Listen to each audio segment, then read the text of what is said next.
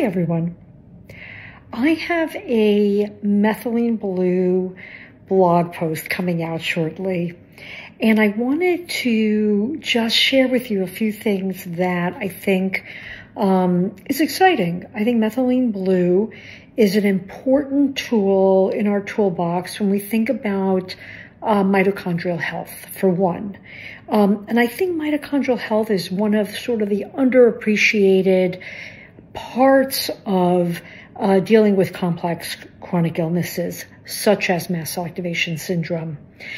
It's certainly only one component.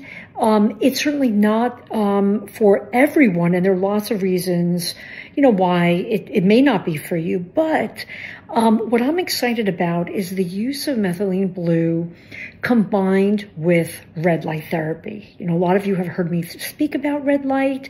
I just did my red light bed in the office a short while ago.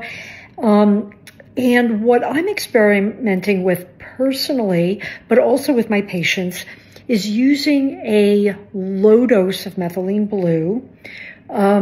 We're doing it orally for a lot of patients, and then followed with the red light therapy. We're also doing IV Methylene Blue, followed by the red light. And there are a few reasons for this. One is that combination increases energy production from the mitochondria.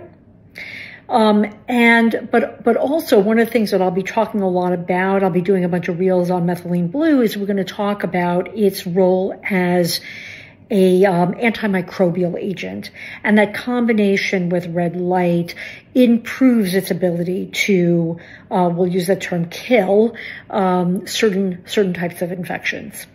So stay tuned, and hopefully you'll learn more.